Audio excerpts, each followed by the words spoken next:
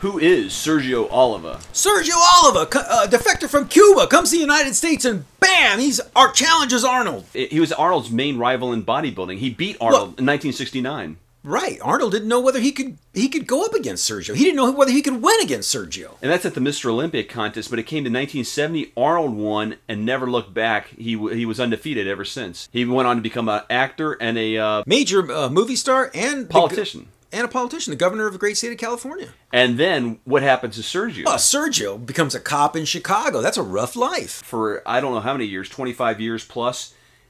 And then he and died. All that time, he died 2 years ago. And in all that time, being a cop, that's dangerous work. Did Yeah. he ever get shot or shot at? His wife shot him. Can you imagine you're a cop and your wife shoots you? Yeah. What the hell is that? That was 30 years ago, and he just died 2 years ago. He must have really pissed her off.